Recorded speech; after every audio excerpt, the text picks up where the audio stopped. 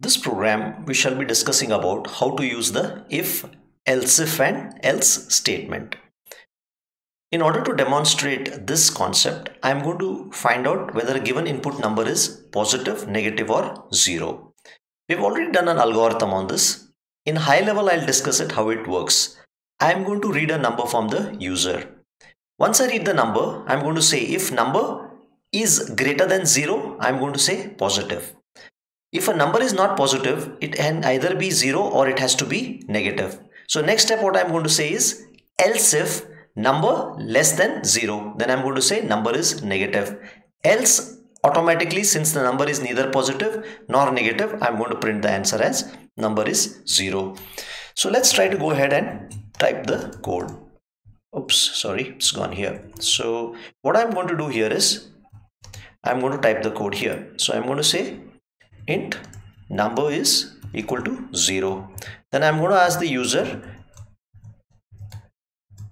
enter a number. Alright, so the user is going to enter a number, and then what I'm going to do is I'm going to read this number using a scanf. Alright, don't give spaces in scanf, just have it tightly as it is. So I'm going to say address of number. So once the user enters a number, I am left with C statements to find out whether a number is positive, negative or 0. So the first statement I'm going to say is if number greater than 0. Alright, if number is greater than 0, it's quite easy. Then I'm going to straight away say printf %d is positive, positive and /n. Alright, and what I'm going to do is I'm going to say number.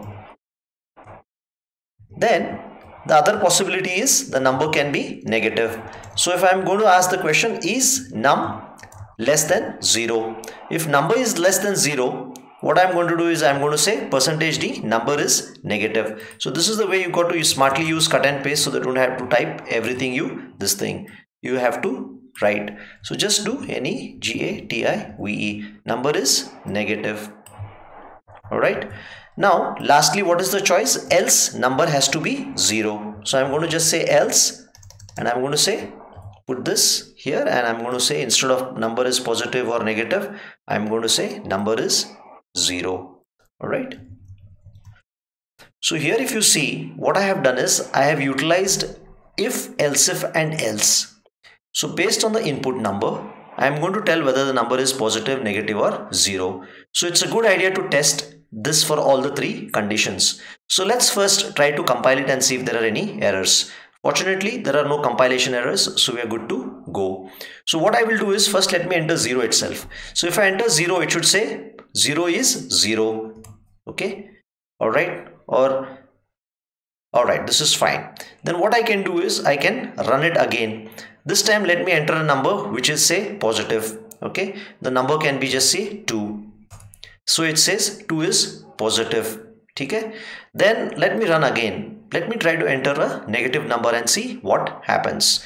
So now what I'm doing is I'm going to enter a number say -4. Alright, so -4 is negative. Okay, so this is a simple program using if, else if and else to find out whether a number is positive, negative or 0. 0 is fine. Now I'll show you some of the problems which can happen, which unfortunately I couldn't show you in the previous video because the net connection got disconnected or the server had some problems. Let's see what happens if I put a semicolon here. Okay, or before that let me take out this particular bracket. So if I take out this particular bracket, you will get an error during compilation itself. So just be aware of mistakes like this you end up doing. So here it's saying on line 12 it is expecting a bracket.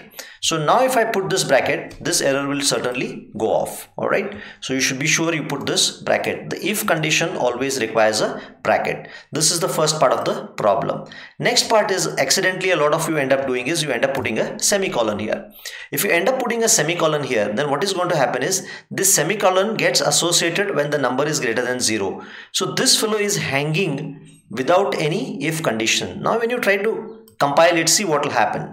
Alright, so you're getting an error. What it's trying to say is this else if or else exists without any if. Okay, so just be careful. If you put this semicolon here, you will get this particular message else or else if exist without the previous if. So now if you take this out, you should be fine. So don't give any semicolons here or here. You're going to have problems. Okay, now just see what happens. You try to do this.